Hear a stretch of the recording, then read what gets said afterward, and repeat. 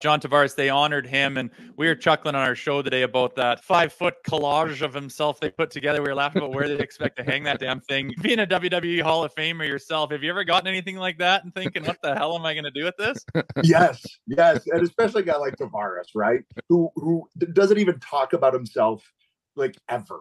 You know, he was, and bless him, all about his kids, all about his family. That's why he's captain, right? That collage is like, I did these Slim Jim commercials like years ago, and the whole deal was they put these paintings of Edge doing these insane things like spearing a werewolf and doing a kickstand and skateboard in the Grand Canyon and all those things. Well, they sent them to me. These things are massive. Like they're giant portraits. I'm like, well, what am I going to do with these? Like they're cool, but I'm not going to hang them up in the house. Like, what do you do? So they're collecting mold in the basement.